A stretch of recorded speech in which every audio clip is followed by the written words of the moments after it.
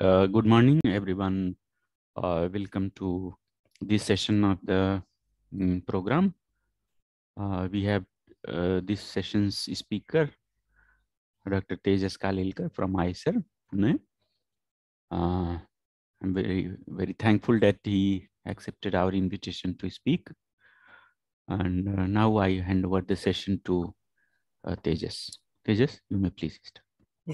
Yeah. Thank you, Ashish, and thank you to the rest of the organizers for inviting me for this. It's a great opportunity. So I want to talk about algorithms to recognize knots, and in particular, a specific class of knots called hyperbolic knots. So I'm going to first spend maybe like 20 minutes just talking about the algorithms that currently exist, and then talk a little about some original work which I've done with my student Sriram. So let me start.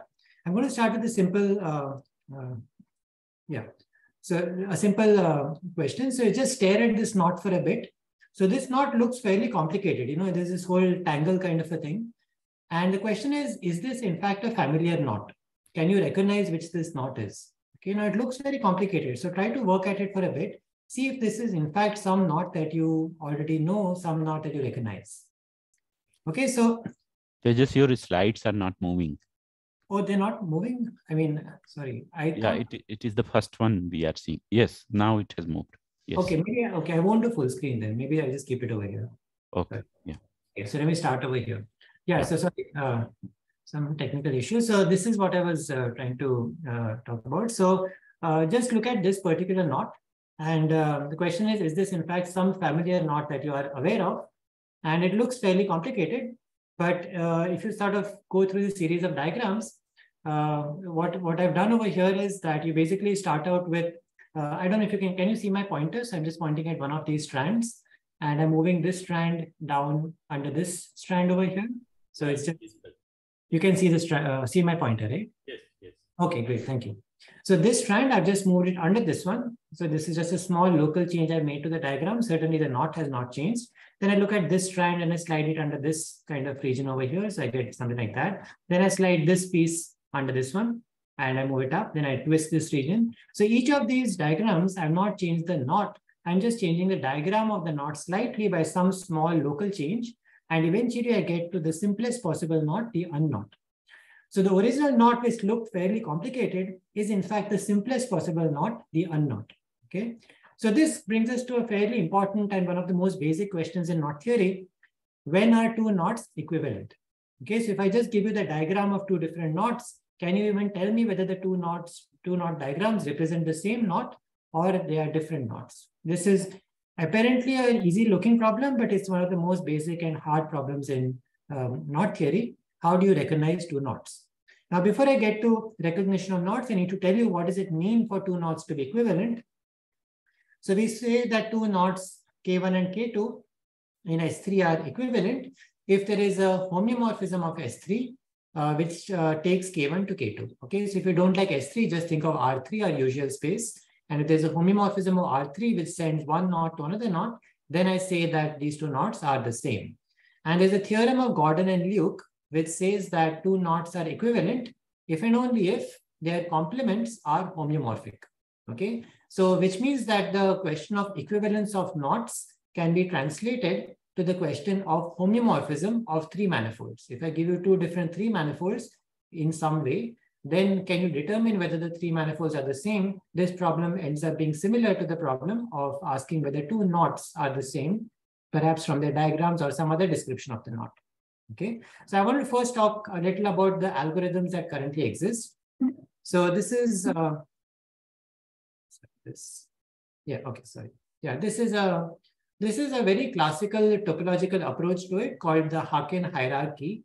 And I will talk a little about what I've written in this paragraph, but before that, maybe it's easier to explain with some pictures. So I'm going to go one dimension down and talk about two manifolds, which means I'm just going to talk about surfaces. And on these surfaces, I have these essential curves, the blue curves over here and the red curve over here. And I also have some essential arcs, which are these green arcs. And by essential, I simply mean that it does not bound a disk. It is not a trivial curve in the fundamental group. Okay, so it doesn't bound any disk on the surface. Okay, so in dimension 2, which is one dimension lower than what I really want to talk about, let's at least understand what I mean. So what I'm talking about is, suppose you look at this collection of curves, then what I can do is first I cut along this red curve. Once I do that, then I end up with 2 punctured tori. I then cut along this green arc. Once I do that, I end up with 2 annuli. And then I cut up along these blue arcs and I end up with 2 discs. Okay, I've drawn them as squares, but essentially I end up with two-dimensional discs. Now, something similar can be done in dimension 3 as well. So if you look at a knot complement, then it is Haken. In other words, exists some incompressible surface, some surface in this manifold M, which is injective at the fundamental group level. This is analogous to saying that my knot does not bound a disk. It's not a trivial knot. Similarly, the surface is not trivial in the sense that it is injective at the fundamental group level. So I have some surface F1. Now, my first step is I take M and I cut along F1. So I have M minus F1. This gives me a manifold M2. Okay, now in M2, again, there happens to be some incompressible surface, this pi1 injective surface, F2. So I again cut along F2. I end up with another manifold. I then cut along F3. I repeat this process. And eventually, in finitely many steps, I end up with 3-dimensional balls, just as over here, I ended up with 2-dimensional disks. So you can always do this, that for the knot complement, you can start out with this special surface, this pi1 injective surface, you cut along it. Again, you get a pi1 injective surface, you repeat this process, and in finitely many steps, you end up with 3-dimensional balls. So this is what is known as the Haken hierarchy. So how does this lead to an algorithm for recognition of 3-dimensional manifolds? Okay, so I'm just going to give an outline here. So this is an example in this paper by Lackindi, where you have this knot phi1, and this is the first surface, F1. This is the Seifert surface. And then you take a complement of this Seifert surface, and you have these 2 disks which correspond to F2. And after cutting along this, you just end up with 3-dimensional balls. This is just an example. Okay, so how does this lead to an algorithm? So the first step in this algorithm is you fix a triangulation of the knot complement. So this M is a knot complement. It's the complement of this knot, what is outside the knot in R3 or in S3. And you first fix a topological triangulation, tau. So this is the starting step. You fix one triangulation, you break it up into tetrahedra. Now there exists this finite set of surfaces in this complement called these fundamental surfaces, such that every pi1 injective surface can be generated from this finite list of surfaces by linear combinations. So it's almost like a basis. Okay, so if you're over here, if you see, we're interested in these pi1 injective surfaces, in some sense, these non-trivial surfaces. Okay, and every non-trivial surface can be generated from this finite collection of fundamental incompressible surfaces via linear combination. So it's exactly like your basis of a module kind of a picture. And what do I mean by finite combination of surfaces? So if I have a surface F1 and I have a surface F2, and I look at 2 times F2, then I'm just going to take a parallel copy of F2. Okay, and when I say F1 plus 2 times F2, the surface I get is obtained by smoothing along the intersecting circles. So this point really corresponds to a circle of intersection. And I just smoothen along these circles of intersection and I end up with a new surface called F1 plus 2 times F2. Okay. Of course, over here, it looks like there's a choice involved in making the smoothing. But if you do this smoothing corresponding to a triangulation, then there is no choice involved. The triangulation forces you to make smoothing along only one way and not the other way. So when I say S is this summation Ni Fi, what I mean is you have this finite collection of surfaces Fi, you combine them together via this smoothing process, and every incompressible surface can be generated in this way. So this is the first step.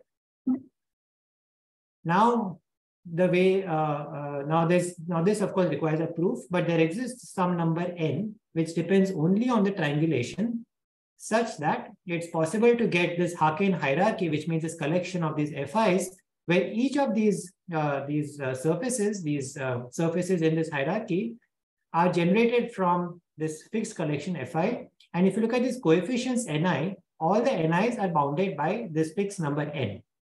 Okay, so this is what I call a bounded hierarchy. So all the surfaces that you're going to cut along so that you can reduce it to a ball, all the surfaces are generated from this fixed list of Fis, and the coefficients you have, these Nis, are also bounded by some fixed number n tau. So it's a number which depends only on the triangulation. Okay, so this requires, of course, a proof, which I'm omitting over here. Okay, so now how do we get to an algorithm? So the algorithm, the way it works is you start out with these two knots, kappa 1, kappa 2, and let mi be their complement in S3. We then choose a triangulation for M1 and M2. And then we fix this kind of a bounded hierarchy in tau 2. So we have tau 1 and tau 2, the two triangulations of the complement of kappa 1 and kappa 2. And then I fix this kind of a way of breaking up my manifold M2 into balls via these surfaces along a bounded hierarchy. Okay, so that's what my H2 is. And once I cut along this collection of surfaces, what I end up with is just a collection of balls, which means I basically get a cell decomposition of M2. Okay, so this, let C2 be the cell decomposition determined by this H2. Now we take all the possible bounded hierarchies of M1. So remember, your NIs are bounded by this number N. So if you look at this summation Ni Fi, this Fi is a finite collection. So if Ni also, they are all positive integers, and if they are bounded, then this is also basically a finite collection of incompressible surfaces. Okay, so from this finite collection of incompressible surfaces, I have a finitely many possible bounded hierarchies. I list all of them, and each of them determines the cell structure. And M1 is homeomorphic to M2 if and only if one of these cell structures is combinatorially isomorphic to C2. Okay, so this is basically the algorithm. Now, even in this outline, I understand looking at it for the first time, it looks fairly complicated. And in fact, this is an algorithm which I would say it's fairly difficult to implement. And in fact, this was first done by Haken long back in the mid-1900s. There was one case of surface bundles over the circle, which was completed by Hemion. And even then, basically, there were so many steps in this algorithm, and it's a fairly involved proof. So Matthew essentially wrote a whole book about this algorithm and also filled in some small gaps. So which is why I'm calling it the Haken-Hemion-Matthew algorithm. So as an algorithm, this is the classical topological algorithm for recognition of manifolds and therefore the equivalence of knots. But it is a very difficult algorithm to implement, and there are no known complexity bounds for such an algorithm. Okay, so this is the topological approach. Now, the more simple approach, which is pioneered by Coward and Lackenby, involves what are called Reidemeister moves. So if you go back to this picture over here, all these individual moves that you see with the diagram are what are called Reidemeister moves. So they are one of three possible kind of moves. You either take a strand, one part of the knot diagram, and you add a kink to it. So just make a turn around it. Or you take two parallel strands and you slide one under the other. Okay, so that is this kind of an operation. Or you have like two strands which cross each other and you have one in between and you just move this up. And clearly, if I make these small changes to the diagram, my knot is not changing, right? If I take the original knot and just put a kink to it, the diagram changes, the knot does not change, okay? But the more interesting result is, the reason it is a theorem is that any two knot diagrams will represent the same knot if and only if they are related by such local changes. Okay, so the if and only if part is which makes it a theorem. The if part is an obvious statement. But the improvement by Coward and Lackenby is the following. Let the D1 and D2 be diagrams for a knot in R3, and let M be the number of crossings that they have in total. Then D2 may be obtained from D1 by a sequence of at most n Reidemeister moves.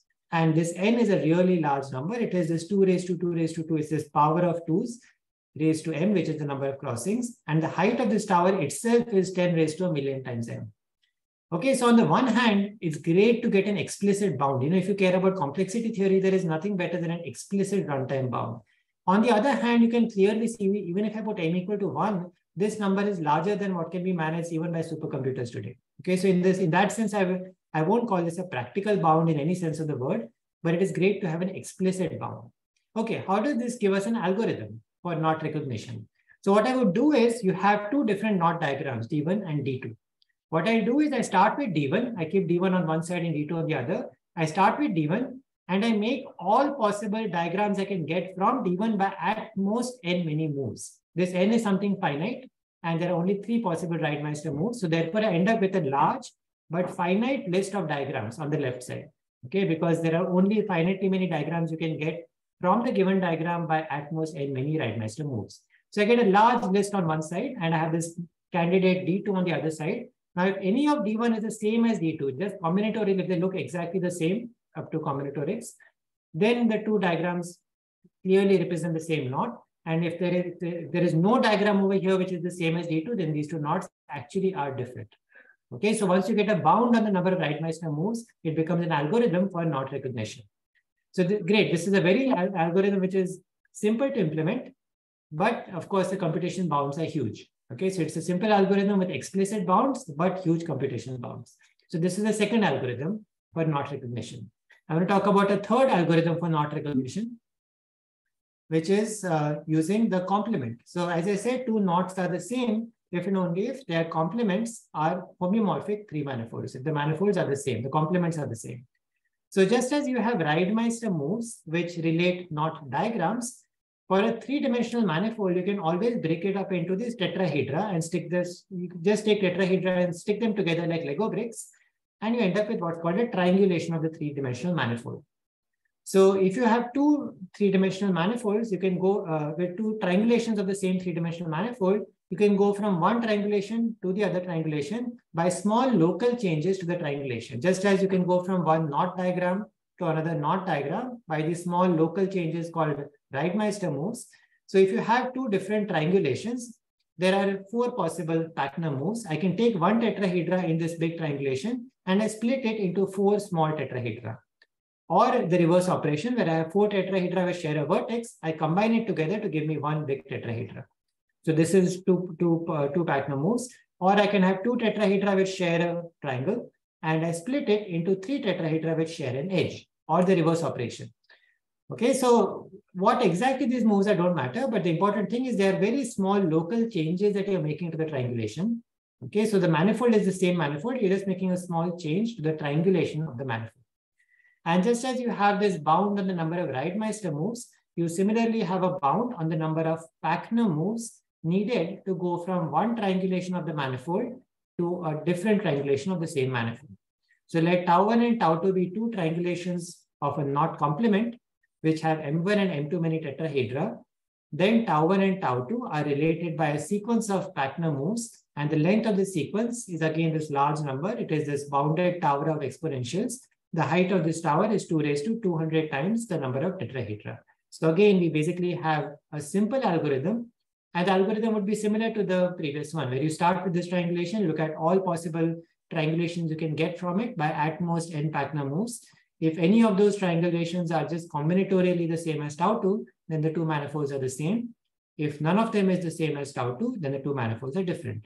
And once the manifolds are different, the knots are different, okay, because the complements are the same if and only if the knots are same.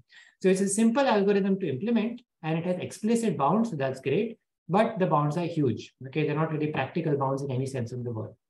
Okay, so let's see now what else we can do. So I want to talk about a specific class of knots. Right now, I've been talking about knots in general, just any where a knot is just an embedding of S1 in S3 or in R3. But knots often have a lot more structure to them. Okay, so the structure that I want to talk about is what is known as hyperbolic structure. So the complement of a knot, if you look at the complement of a knot in S3, the three-dimensional sphere, then to start out with, S3 minus K is just a topological manifold. There is no more content to it. But in most cases, this topological manifold ends up having a really nice geometry, which is this geometry of constant -1 curvature called the hyperbolic geometry. Okay, so which knots now have hyperbolic geometry? These are called the hyperbolic knots. So my first statement is that generically, if you look at knots with small crossing numbers, then the knot will happen to be hyperbolic. Okay, and to make this precise, there's this survey paper, really nice survey paper by Horst, Thistlethwaite, and Weeks, which looks at all the knots with less than 17 crossings.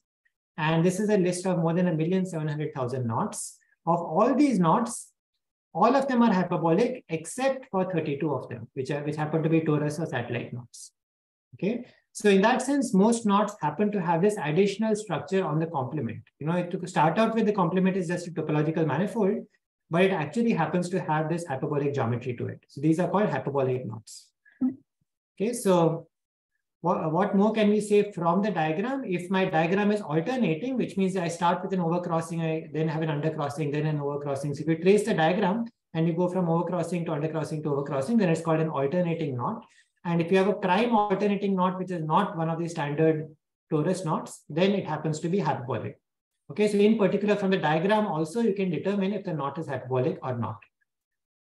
And this is the most recent result by Footer and Purcell, which says that you take a knot diagram and you look at these kind of regions. These are regions which they call twist regions. And if each of the twist regions has at least 6 crossings, then again the knot happens to be hyperbolic. Okay, so there are many theorems which tell you from the diagram, they confirm that from the diagram you can say this knot is hyperbolic. And furthermore, we expect most knots to be hyperbolic. Okay, so these are the 2 things I want you to take away from this slide. And this is the main theorem which started out this whole business, the theorem of Thurston, which says that every knot is either a torus knot, satellite knot, or a hyperbolic knot. Okay, so the main takeaway from this slide is that most knots happen to be hyperbolic. Okay, so although they start out just being topological objects, there is actually some geometry involved in the complement of the knot. Okay, so from henceforth, we are going to focus only on hyperbolic knots, so only on knots where the complement actually is a complete hyperbolic manifold, which means a manifold with a certain Riemannian metric, which gives it constant -1 curvature. Okay, so these are the knots I'm going to focus on. These are my hyperbolic knots. Okay, so now for hyperbolic manifolds, there is a really strong structure theorem by Mostow and Prasad called the Mostow-Prasad rigidity, which says that 2 manifolds, complete hyperbolic manifolds, they are isometric, which means they have the same shape, if and only if their fundamental groups are isomorphic. Okay, it's a really strong statement. So in particular, 2 homeomorphic manifolds happen to be isometric. Okay, so just topological properties give you geometric properties. That's the content of this theorem. So this is a really big, really strong sort of foundational theorem by Mostow and Prasad. And as a result of this theorem, asking whether the 2 knot complements are homeomorphic is the same as asking whether their complements are isometric, which is the same as asking whether the complements have the same fundamental group. So I can translate the problem about equivalence of knots to a problem about when 2 groups are in fact isomorphic to each other. Okay, and Sela has this algorithm to decide whether 2 torsion-free subgroups of PSL2C are isomorphic. So the group of isometries of H3, the hyperbolic 3 space, happen to be PSL2C. So all these fundamental groups over here happen to be discrete torsion-free subgroups of PSL2C. So Sela's theorem will tell me when these 2 are the same. And therefore, via Mostow-Prasad, the 2 manifolds are isometric and in particular homeomorphic. And therefore, by Gordon-Luke's theorem, the 2 knots are equivalent. Okay. Of course, the problem with Sela's algorithm is that it's basically what I would think of as a theoretical algorithm. The exercise was to show that an algorithm exists. So it's very difficult to implement. I don't see an implementation of it straight away. And clearly, there are no known computational bounds. The way it's written down, it's not clear how you would even get computational bounds from this algorithm. Okay, so how do you practically work with hyperbolic knots? Clearly, a lot of people work with hyperbolic knots. It's the bread and butter for so many people in hyperbolic knot theory. So the tool that is used in hyperbolic knot theory is this program called Snappy. Okay, it's this computer program which works with hyperbolic knots. And it's really good at distinguishing hyperbolic knots. So how does it work? So to talk about it, I'm going to talk a little about canonical polyhedral decomposition. Okay, so this hyperbolic manifold that is there, this shape that is there, just as if you take a surface and you can break it up into triangles.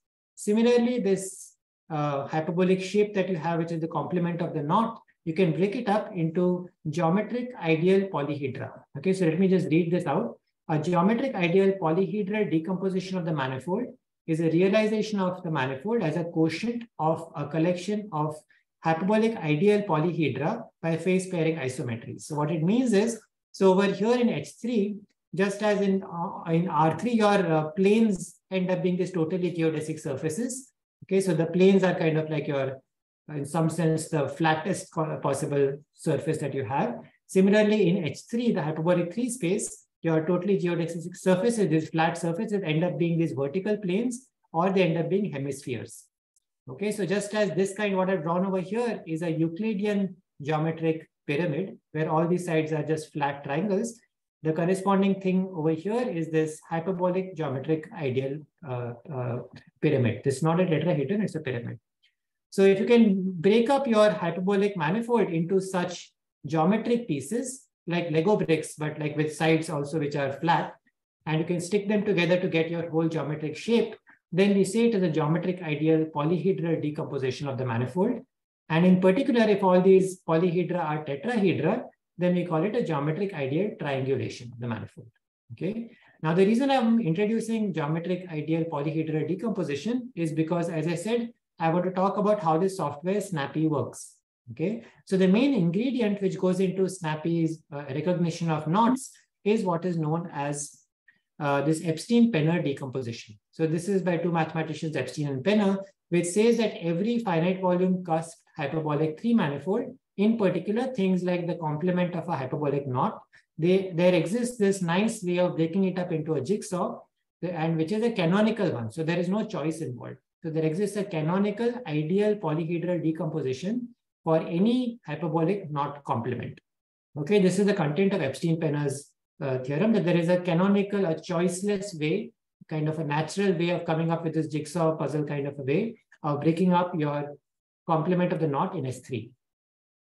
Okay, and this is just a recent result by Hall and Purcell. In fact, I think it's still in the archives, that for every n, there exists this constant Cn, such that if K is a link in a twist radius diagram with n twist regions, and each of the twist regions has at least Cn crossings, then the complement has a geometric ideal triangulation.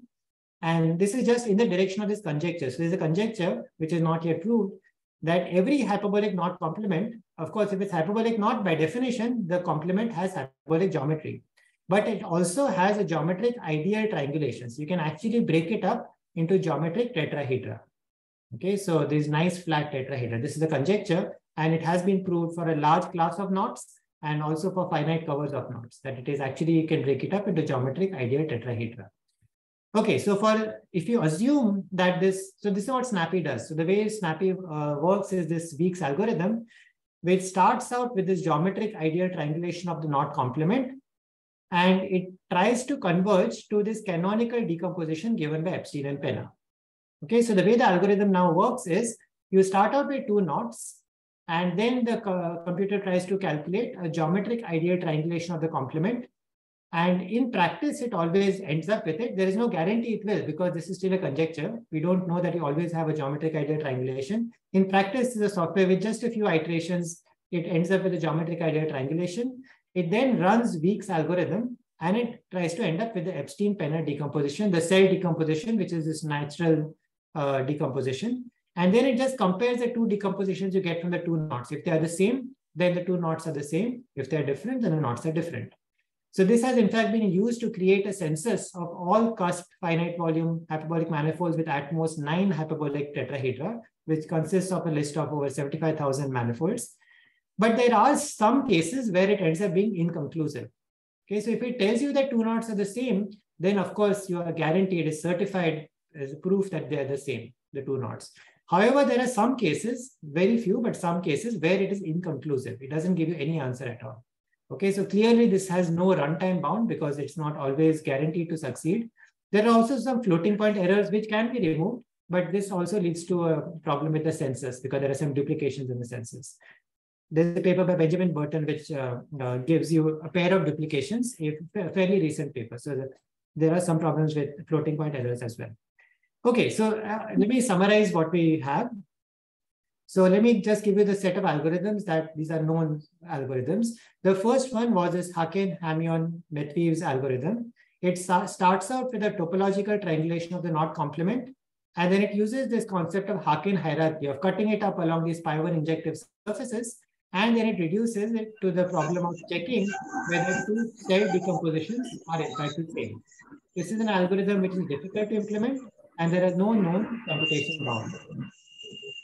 Then we have this algorithm of Tower and Lockenby, where you start out with two knot diagrams, and then you have a bound on the number of Reidemeister moves needed to relate these two knot diagrams. So it's a very conceptually simple algorithm, but as we observe, the bound is huge. It is this power of exponential, so it's not really a practical bound, although it is an explicit bound.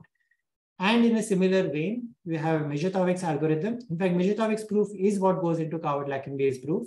So it's not surprising that you have a similar kind of bound. Again, you start out with topological triangulations of the knot complement, and then you get a bound and the number of Pachner moves needed to relate to such triangulations. Conceptually, a very simple idea. And you have explicit bounds, but again, the bounds are massive. So it's not really practical.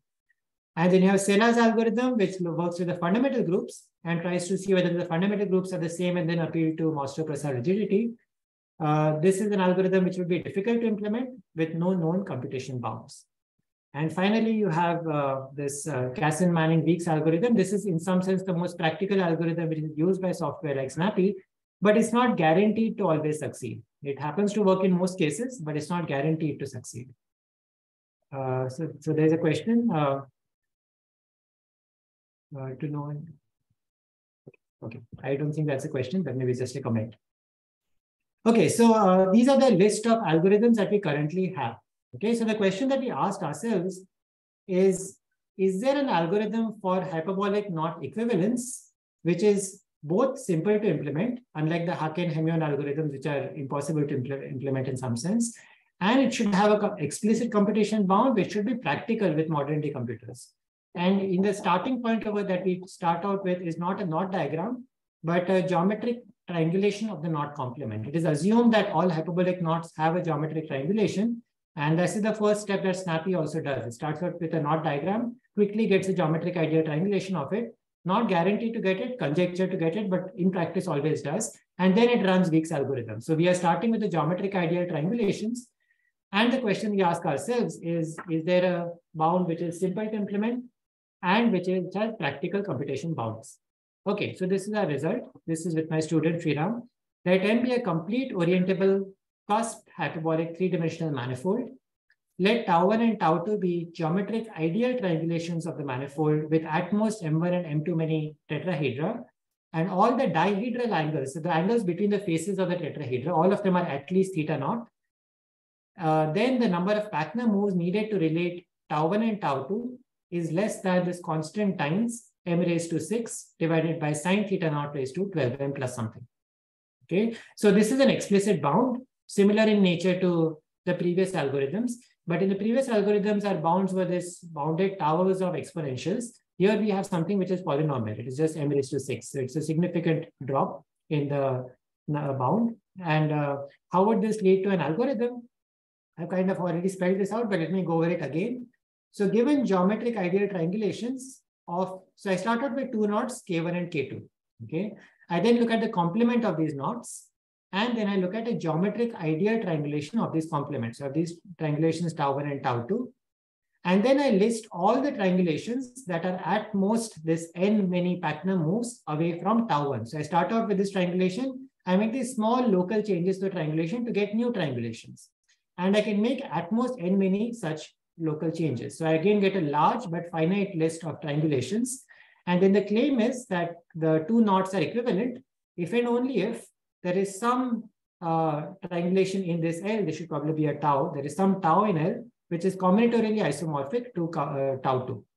Okay, so in this list, if any of the triangulations is the same as the triangulation on the right side, then the two knots are the same. If none of them are the same, then the two knots are different. Okay, so you get this large finite list. Just compare the triangulation on both sides just combinatorially.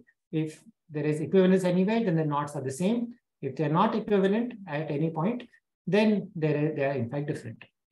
Okay, so let me just follow up with this claim. Why is this claim true? If some triangulation in L is combinatorially isomorphic to tau2, then just the combinatorial isomorphism itself gives me a homeomorphism between the two complements of the manifolds. And then if the complement of the manifold is homeomorphic, then Gordon-Luke's theorem says the two knots are in fact the same, they are equivalent. Conversely, if the two knots are the same, then the two complements by definition are equivalent. This is just by definition of knot equivalence. And then Mosto-Prasad rigidity says there is in fact an isometry from M1 to M2. So this K1 is a triangulation of the complement of kappa 1, and H inverse of K2 is now a geometric ideal triangulation again of M1, and they still have only this M1 and M2 many tetrahedra. So by our theorem, they must be related by at most n many Pachner moves, which means this H inverse of K2 must be in this list L. Okay, so this is the reverse direction, that if these two are the same, then there is some K in L, which is combinatorially isomorphic to K2. So we've gotten this H inverse K2 in L, which is in fact combinatorially isomorphic via H to K2. Okay, so this is the algorithm that we get a bound on the number of Pachner moves needed to relate the geometric ideal triangulations of the knot complement. And this bound is significantly better than the bounded tower or exponential. It's a little more practical bound because it happens to be polynomial. Okay, so this is the main theorem that I wanted to talk about. I want to quickly go over the proof. I know many people might blank out with the proof, but I thought if I have 1 hour, then maybe at least 15 minutes I should spend on talking about the proof. So I'm going to give you a very brief outline of the ideas which go into the proof of this theorem. So I would break up the proof into 2 parts. The first part is where you want to get a common geometric subdivision. So remember, we start out with 2 triangulations. We have tau 1 and tau 2. These are 2 geometric ideal triangulations of the knot complements. Okay, so I take 2 knots, I just draw 2 knots, I look at the complement in S3, I triangulate both sides and assume this triangulation has flat, really nice tetrahedra, which are all hyperbolic. So they're all geometric tetrahedra, not topological tetrahedra. So tau 1 and tau 2 are geometric ideal triangulations of the same manifold, and the dihedral angle, the angle between the faces, is at least theta naught. Then the first step is to get a common subdivision. So if I just overlap, so I have these blue triangles and the red triangles, if I just overlap them together, I get some common geometric polyhedral subdivision. And now if I take a barycentric subdivision of this, I just take the barycentrically subdivide this, then I get a common subdivision of both tau 1 and tau 2. So the first step now is to get a bound on the number of such polyhedra in this common subdivision. So find a bound on the number of polytopes in tau 1 intersection tau 2. The main idea which goes into this is something called Margulies lemma, which gives a thick-thin decomposition for the hyperbolic manifold. I'll come to it in a bit, but that's just telling you the main idea which goes into it. The second part of the proof is more combinatorial, where, so now what I have is I looked at tau 1 intersection tau 2, I got this kind of a subdivision. I took a barycentric subdivision of that, which gave me an actual simplicial subdivision. And then instead of going from tau 1 to tau 2, my aim is to go from tau 1 to this common subdivision, tau 2 to this common subdivision. And because these processes are reversible, I can go from tau 1 to tau 2 by this bounded number of moves.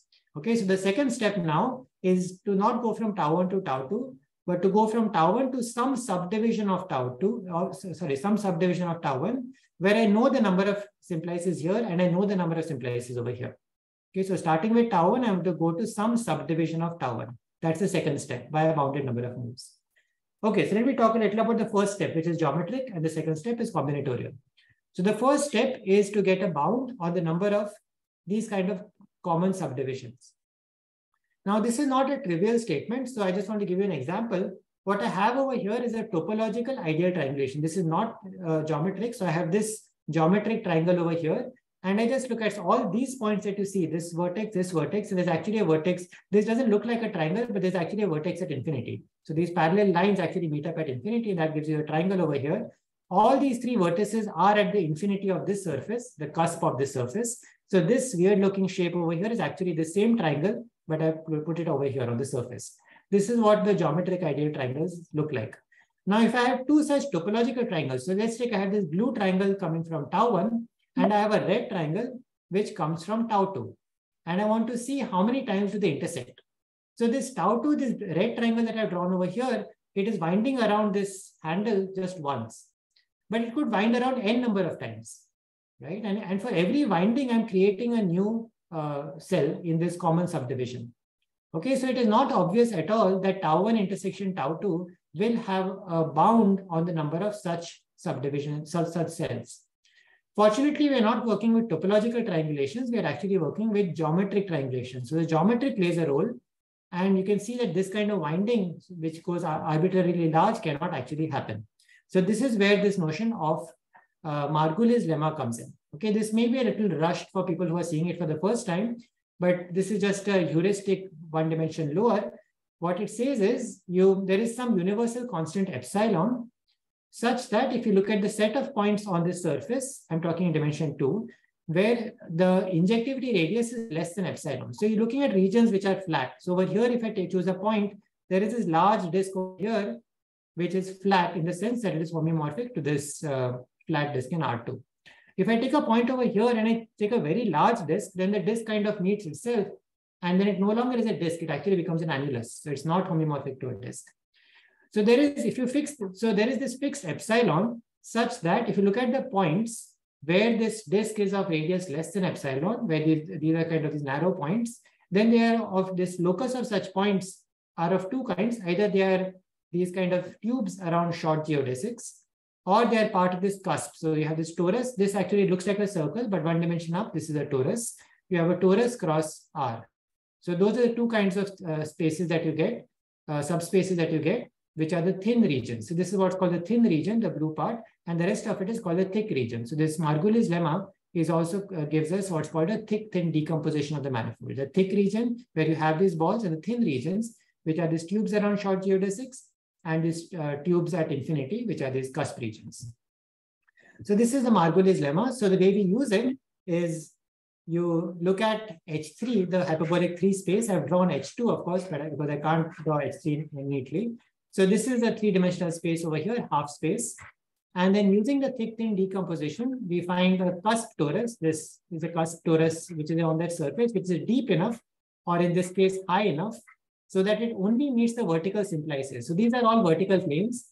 So it does not meet these kind of things. These hemispheres, it does not meet. It only meets the vertical simplices. Now, if it meets only the vertical simplices, then this torus over here, if you look at the induced triangulation of these vertical planes along with this flat torus gives me just straight lines. And so I actually get a usual Euclidean triangulation of the flat torus. So it's a Euclidean geometric triangulation of the flat torus over here. This is my torus. So this torus actually you should think of as this region over here. This is my torus, and it actually gets this induced triangulation, which is just this flat triangulation, which is made up of the actual triangles, these Euclidean triangles. And by some normalization, we can ensure that the shortest closed geodesic in this Euclidean metric is of unit length, and the area is also bounded in terms of the volume of the manifold. So what we end up with is a Euclidean triangulation of a flat torus with a bounded area. And because the dihedral angles between these faces, so these faces have this angle which is less than, which is at least theta naught, so more than equal to theta naught. So the corresponding intersections over here give you triangles with angles greater than theta naught. And then using some combinatorics, we can calculate a lower bound on the edge lengths of this triangulation. Okay, so the vertices of this triangulation are some minimum distance apart. And remember, the vertices over here correspond to this whole geodesic. This whole geodesic is the edge of the original simplex, which intersect this in just a single point.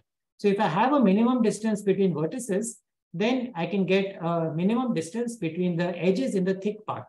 So this is the second thing, the third step. As the vertices of the triangulation on the flat torus are a certain minimum distance apart, so we can find a lower distance bound between the edges of this tetrahedra in the thick part of the manifold. Once you have a lower bound, you have some spacing between the edges, then you can look at, so all the edges are a minimum distance apart. So I fix one tetrahedra of tau2, and I look at how all the edges of tau1 intersect that one fixed tetrahedra. Okay, so one edge might intersect this triangle several times. That was the problem, right? But if it intersected several times, all these different pieces are some minimum distance apart, which means I can take these small balls around these edges of a fixed radius, and then the volume of the whole tetrahedra is bounded by the volume of a regular ideal tetrahedra. This is again a nature of hyperbolic geometry, that you cannot have this arbitrarily large tetrahedra in terms of area. All of them are bounded by the volume of a regular ideal tetrahedra. So because the volume of this triangle is fixed and all these edges are this minimum distance apart, I take these small balls around them, and these balls are all disjoint. So that sum of the volumes of these balls should be less than the volume of the whole triangle. And this gives me a bound on the number of components of this E tau1 intersection delta. This delta was a fixed tetrahedron in tau2. So I can vary my delta, and all the polytopes of tau1 intersection delta contain an edge which lies either in an edge of tau1 or of delta. And for each edge, because the angles between are at least theta naught, so there are at most 2 pi by theta naught many polytopes which share an edge. So if you go around it, each angle is at least theta naught. So the number of such polytopes which share an edge is at most 2 pi by theta naught. And so I can vary my delta over all at tau2, and this gives a bound on the number of polytopes in tau1 intersection tau2. I know this is a lot to take in 5 minutes, but I just wanted to give a very brief outline. This is the first step of the proof. So this allows me to get a bound on, so the first step over here. So I've got a bound on the number of such polytopes. Okay, so I can just take two triangulations, overlap them, and then the number of such polytopes that I get, I don't get into this kind of a situation where I have infinite binding, or at least unbounded binding. I actually have a bound on the number of polytopes in tau1 intersection tau2. Okay, so this is the first step of the proof. next 5 minutes, I want to talk about the second step in this proof. The second step is how do I go from a triangulation to a subdivision of the triangulation. So now I'm not going from tau 1 to tau 2. I've gotten this common subdivision, which is obtained by this tau 1 intersection tau 2. And I have a bound in the number of simplices in this common subdivision. So my aim now is to go from just tau 1 to a subdivision of tau 1 in a bounded number of Pachner moves. Okay, so this part is more combinatorial. So we want to, I claim this statement that let K be a Euclidean triangulation of a convex polytope, and to go from a convex polytope to a cone over its boundary by a controlled number of Pachner moves. So rather than talking about the whole triangulation, I'm just going to focus on one convex polytope, just one polytope. And I want to see how I can go from the polytope to the cone over its boundary. Okay, so this part is fairly combinatorial. So we say that a triangulated N ball is shellable. So this is a new property. I know in the last 10 minutes I'm introducing something new, but yeah, let me just give you an outline. So we have this property of being shellable. So what does it mean to be shellable? So we say that a triangulation of this polytope is shellable if you look at delta 1. Maybe I'll do it with this example over here. Okay, so this is not a Schelling sequence. So Schelling sequence means you take delta 1, you see how it intersects nothing. Well, delta 1 is nothing. Look at how delta 2 intersects delta 1. It should intersect it in a disk. See how delta 3 intersects delta 1 union delta 2. It should intersect in a two-dimensional disk. See how delta 4 intersects delta 1 union delta 2 union delta 3. It should intersect in a two-dimensional disk. So one dimension lower, I have my 1. Okay, there's no condition here. But now 2 should intersect 1 in a one-dimensional disk. That is not happening over here. Okay, 2 does not intersect 1 in a one-dimensional disk. So this is not a Schelling sequence. The problem, of course, is just I've labeled it in a bad way. If I label it in this way, then 2 intersects 1 in a one-dimensional disk. 3 intersects 1 union 2 in a one-dimensional disk. 4 intersects a union over here in a one-dimensional disk. So I'm good. This is actually a Schelling sequence. One dimension up, let's see this in action. I have 1, 2, 3, 4, 5, 6, 7, 8. This, in fact, is a Schelling sequence for this convex polytope. And remember, our aim is to go from this polytope to a cone over its boundary by a controlled number of Pachner moves. Now, if my triangulation is shellable, it has this nice property that you can enumerate it in this way that 3 intersects 1 union 2, 4 intersects 1 union 2 and 3, 5 intersects 1, 2, 3, 4 in just a disk. If that property is there, then I can convert this to a sequence of Pachner moves. So the way I do it is you start with 1, okay, and then I do this 1, 3 Pachner move, a small local change to the triangulation. I then look at the next one, 2, I again make a small change. I make a small change. And then I have 5, which intersects 1 union 2 union 3. Again, this whole thing is a disk. So I make a 3, 1 Pachner move. So I can continue this process and eventually end up with a cone over its boundary. Okay, so this is the boundary and I've just taken a point and I've coned it over the boundary. So starting out with the original triangulation, by as many Pachner moves as there were triangles, I have gone to the cone over its boundary. Okay, so the question is so if I have this kind of a shellable property, then I can do this operation of going from the polytope to the cone over its boundary by a controlled number of Pachner moves. So the question is, when does this kind of a triangulation of a convex polytope have this property of being shellable? Now, this property of being shellable seemed so obvious that when I saw it for the first time, I thought every convex free polytope, every triangulation should obviously be shellable. But there are examples way back in the 50s where Rudin has given a Euclidean triangulation of a three-dimensional tetrahedron, just the usual three-dimensional tetrahedron that you imagine, which is not shellable. And then Licorice has a whole family of infinity-many examples of S3 where you have triangulations which are not shellable. So even in the simplest of cases, you actually might have triangulations which are not shellable. Okay, so we were kind of stymied over here. Fortunately, in 2018, there's this new result by Adiprasito and Benedetti, who show that if you have a Euclidean subdivision of a convex three-dimensional polytope, actually 2018, they put it up on the archives. I think it's a much later result when it was published. So if you have any subdivision of a convex three-dimensional polytope, then its barycentric subdivision is actually shellable. So even though the original triangulation is not shellable, just by taking one barycentric subdivision, it actually gets this property of shellability. So if you have shellability, then we're good. We can go from a convex polytope to the cone over its boundary. Okay, so how does that help us? So if you start out with the subdivision, so there is this triangulation tau. I want to go to its subdivision tau star. Okay, how do I go from tau to tau star? Using this idea of starting out with a convex polytope and a shellable triangulation and coning over its boundary. So if you just see the picture over here, so I have my original triangulation, which is in red. I have a subdivision of it, which is this tau star in black. Okay. Now I want to go from tau star to tau by a controlled number of Pachner moves. Okay. So what I do is I first take this original triangle and I take the star of the simplex, which means I take all the simplices which contain this whole triangle. Now there are no simplices which contain it except for itself. So basically I'm just looking at this, and this is the convex polytope. And I'm going to change this to a cone over its boundary. So you see the points on the boundary. You have 1, 2, 3, 4 points. I don't have this. This is a weird thing over here. But I just have points on the boundary, and I'm going to change it to a cone over its boundary. Okay, so the first step is to take all these two triangles and just change it to the cone over its boundary. I then take the one-dimensional edges, the one-dimensional simplices the edges. I look at the star of it. So I look at this region. So this region is a star of this edge. Okay, so this edge, look at all the simplices which contain this edge, which is this whole region. This is again some convex polytope. It's actually a hyperbolic polytope, but you can translate it to Euclidean polytope via some models. So you have this polytope over here, and I'm going to change this to a cone over its boundary. So the boundary is this thing over here. I change it to the cone over its boundary. Okay, so this region has now changed to the cone over its boundary. Similarly, for the stuff over here, I change it to the cone over its boundary. Now, when I do this, you see, this is a familiar picture. This is just a barycentric subdivision of the original triangulation. Okay, so I can go from tau star to the barycentric subdivision of the original triangulation by simply changing the star of each simplex to the cone over its boundary.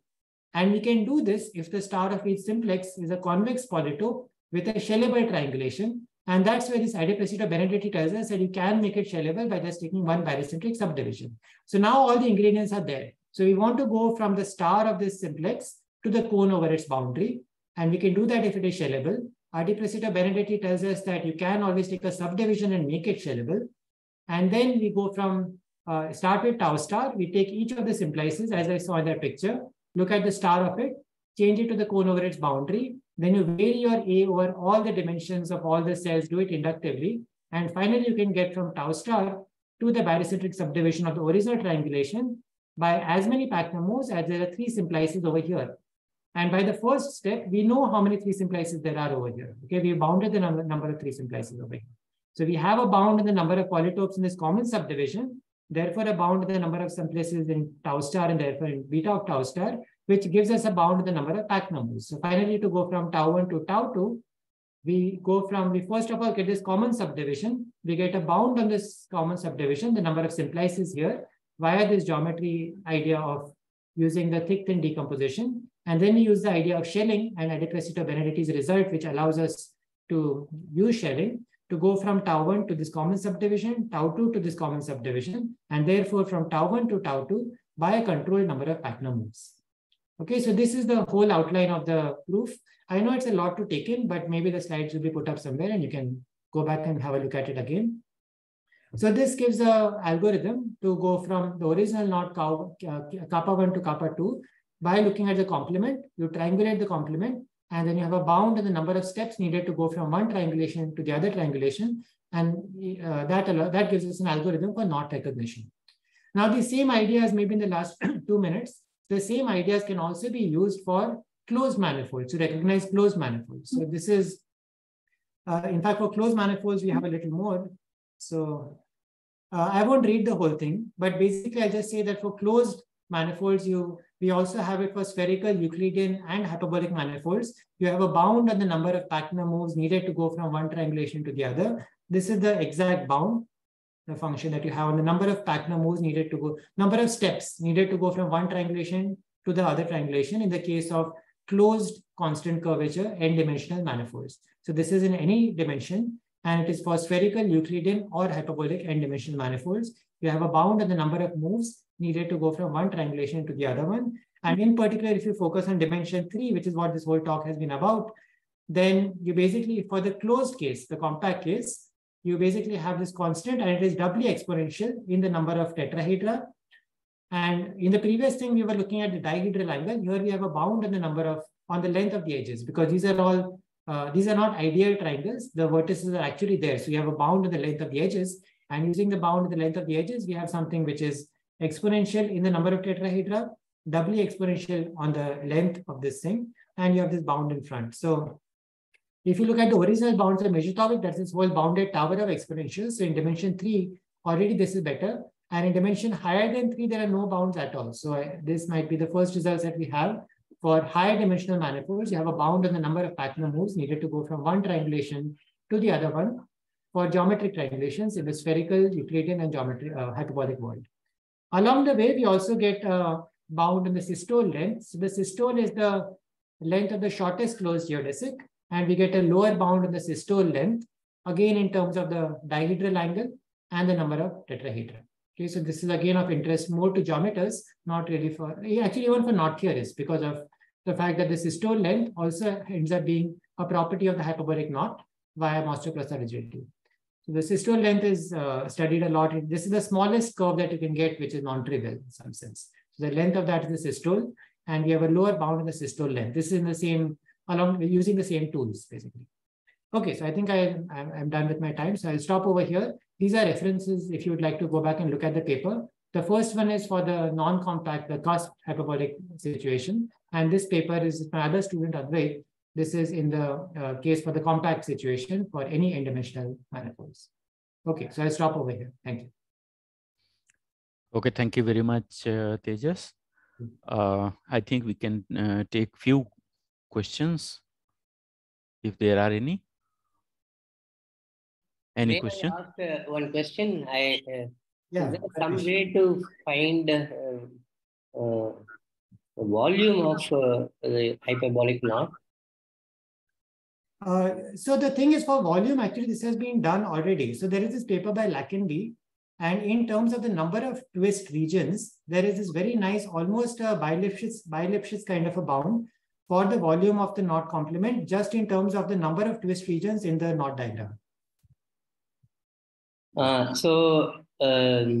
Using this, it must be possible in an easier way to say when two knots are not equivalent, right? Yes, because volume is also a not invariant, obviously, because it is a geometric invariant and therefore topological. Geometric invariant, yeah. Yes. So volume is a hyperbolic not invariant, yes. How does that algorithm compare with in terms of computational complexity and so on? So the point is the Lackenby's theorem gives us a range for the volume. It doesn't give us an I see. Okay. Got it. Okay. And within a range, you have lots of infinitely many possible knots, actually. Yeah. Of course. Yeah. I can understand that. Okay. Very nice. Thank you. Yeah. Thank you. Thanks, Manish. Okay. Any other question? So this is regarding the earlier part of the talk. Yeah. So how does the software determine come up with a geometric ideal triangulation given a knot? So you mentioned that was the first step, right? Yes. So how does the program come up with a geometric ideal triangulation? Yeah, so this is a good question. So as I said, it is not guaranteed to do it because it is still a conjecture that you have a geometric ideal triangulation. But the way it works is the following.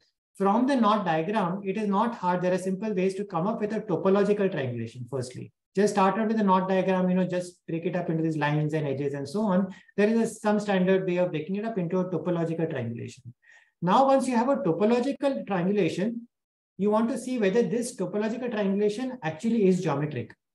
And for that, there is a system of equations which are nonlinear, but there are some linearized versions as well called the Thurston equations, Thurston gluing and completeness equations.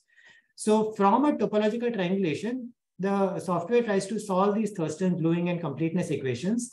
If it solves it and you get a solution, then that means that your topological triangulation actually has a geometric version. There is a geometric ideal triangulation, which is just that particular topological triangulation. If it cannot solve it, then what it simply does is a Packner move, what I talked about. You slightly change the triangulation and try again. Okay, so it's kind of, it might say that it's a hit and miss kind of an operation, but practically, it very quickly, literally in less than 9-10 steps, it ends up with some topological triangulation where the Thurston equations can be solved, and therefore that triangulation is actually geometric. So that's how it gets a geometric ideal triangulation. And a small follow-up, and in that particular triangulation, what is the theta, the dihedral angles involved? Yeah, that will also come as part of the Thurston equations. The solutions of the Thurston equations will actually tell you the thetas. Okay. Because the hyperbolic ideal tetrahedras are determined by these values of theta. So actually, yes, if you tell me what are the 3 thetas, so there are 6 such edges, but actually 3 of them is completely determinate. Actually, 2 of them are determinate. So actually, the solution will tell you what those thetas are also. Okay, thank you. Okay, any other question or comment?